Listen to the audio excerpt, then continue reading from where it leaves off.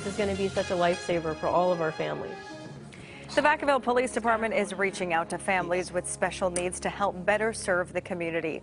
The Police Project allows officers to have knowledge about a person with special needs before police arrive to an emergency situation. News tonight, CBS 13's Jennifer McGraw is live in the newsroom with the advances within the department. Jen?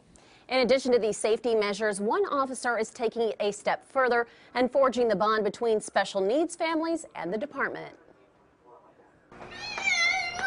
A family outing for the Neff family isn't exactly easy. Raina has autism and intellectual disability and another syndrome called Smith-Lemli-Opitz syndrome.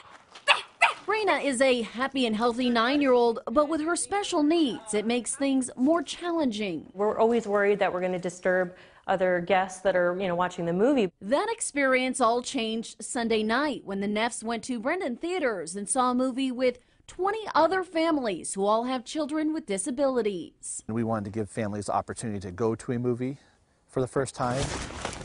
Officer Jeremy Johnson with Vacaville PD is working to strengthen ties between the force and the special needs community, something near to his heart.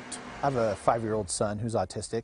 Johnson knew there was a need to help these families, especially during emergencies. So he started the Puzzle Project, allowing residents to register their special needs family members into the police database. That person's name, date of birth, and that they're autistic.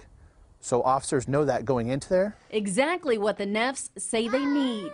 This is going to be such a lifesaver for all of our families to be able to track them, to know that each house has a special kiddo or even adult. Chris and Nicole say it's been a challenging journey, but with more education and understanding from the community, it will help these families succeed. Because of Raina, our eyes have opened. We see everything in a different light now. And the department hopes to have the Puzzle Project up and running for you to sign up for by the end of the month. Oh, what a great project, Jennifer. Thank you so much.